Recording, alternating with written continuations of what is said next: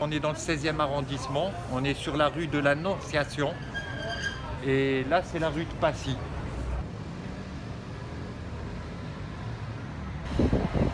Le masque est obligatoire.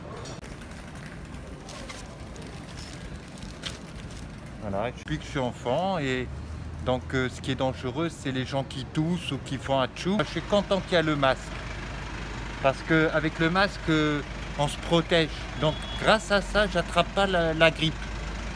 Tous les ans j'attrapais la grippe, tous les ans au mois de décembre.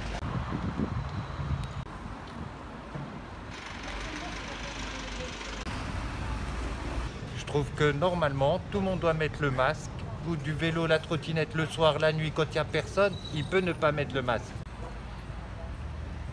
Tellement d'exceptions possibles. Par exemple, les gens, vous verrez, sortent très très tôt le matin.